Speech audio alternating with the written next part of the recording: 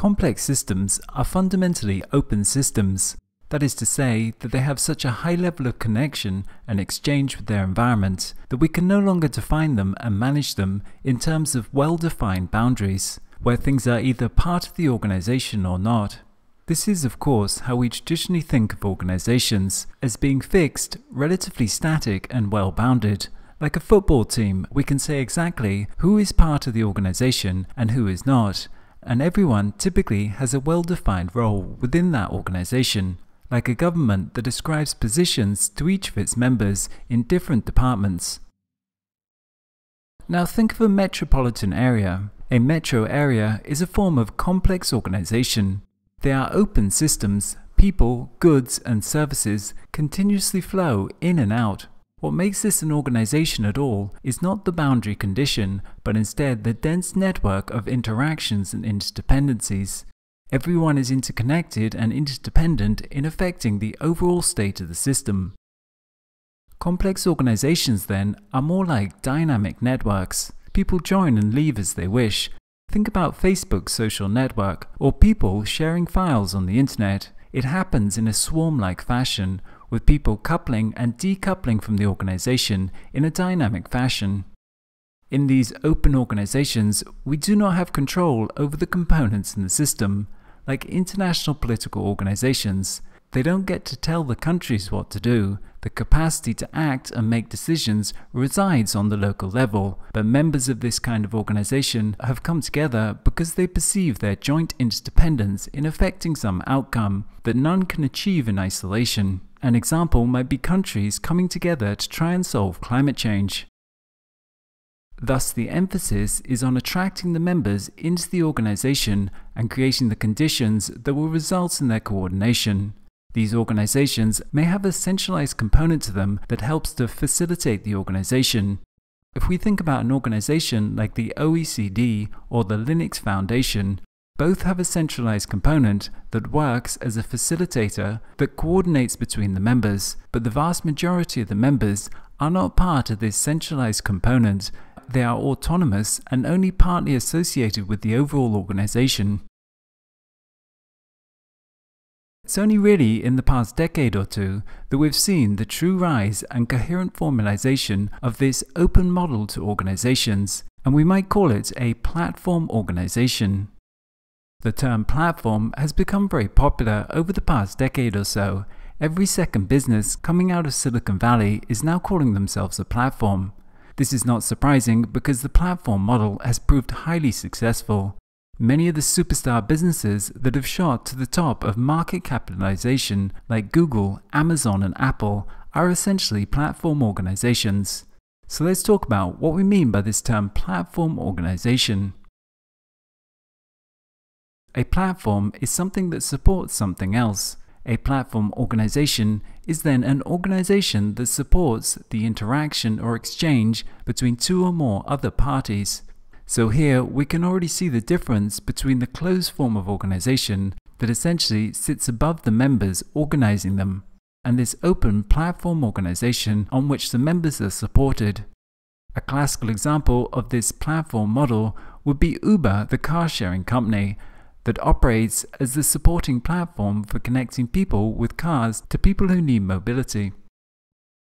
In economics, this is called a two-sided market, where the central role of the platform is in connecting different parties together and facilitating the exchange. Multi-sided platforms exist because there is a need for intermediation in order to match both parties of the platform in an efficient way to achieve coordination.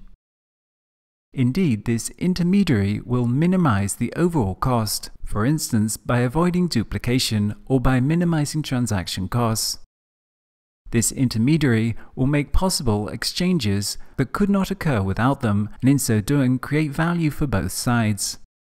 Platforms, by playing an intermediary role, produce certain value for both parties that are interconnected through it, and therefore these sides may both be seen as customers of the platform. And this is unlike the traditional dichotomy between seller and buyer, or producer and consumer.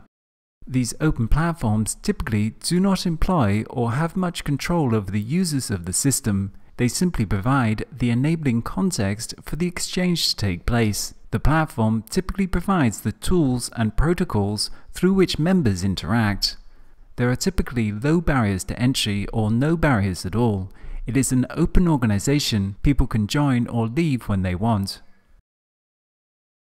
In their basic form, open platform organizations have been around for a long time.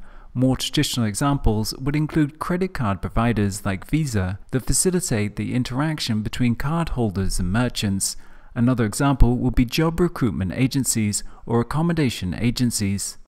The current rise of these platform organizations is largely due to the reduction in interaction costs that makes it vastly easier to set them up and gain participants, and this is due to the arrival of the ultimate platform organization of our age, the Internet. Thus, many of these new systems of organization are based on the Internet, but that's not to say that they stay on the Internet. The first in this wave of new platform organizations was fully Internet-based, like Napster, social networks, or Wikipedia. But increasingly, we see open IT-enabled platforms that organize significant amounts of physical assets, such as Airbnb being the largest accommodation service in the world, or Uber being the largest taxi service.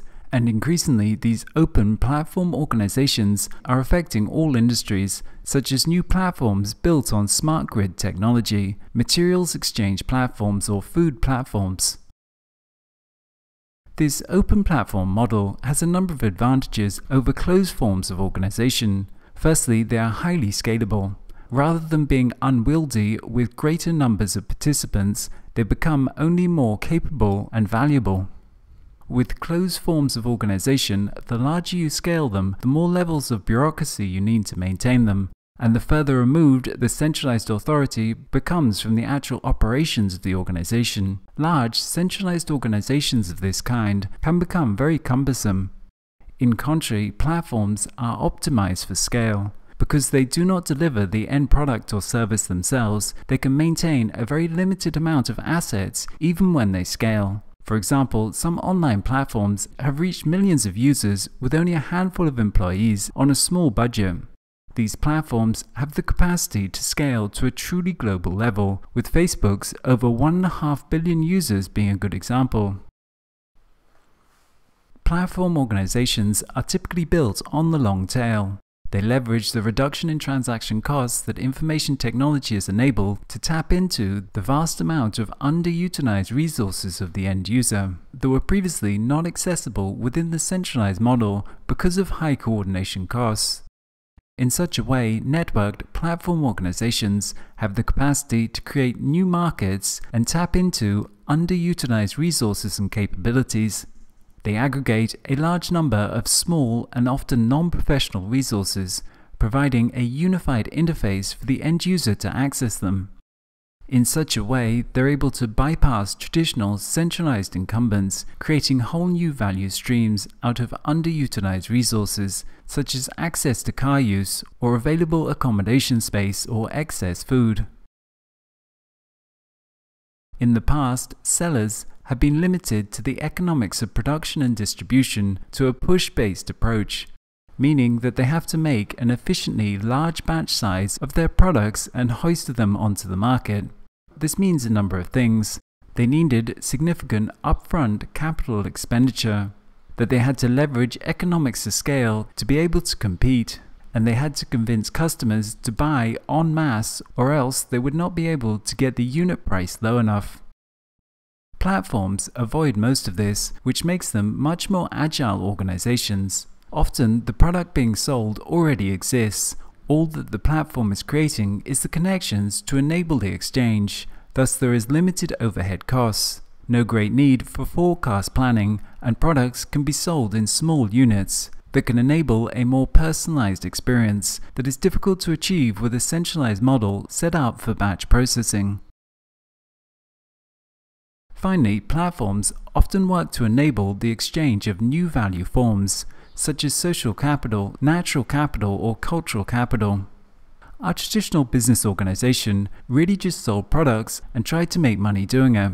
Although many of these platforms are strongly commercially orientated, because they are connecting people to people, they often have also a strong social dimension.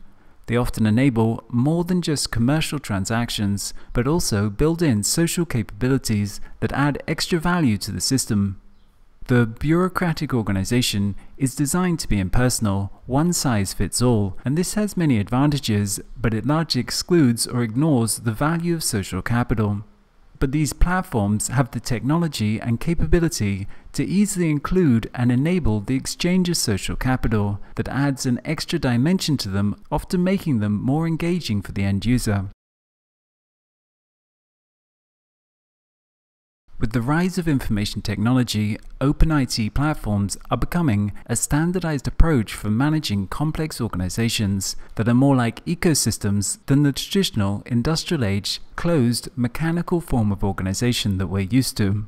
These platforms are really two-sided markets that work to facilitate the exchange of value, accessing whole new value sources by creating a more complex form of user-generated organization.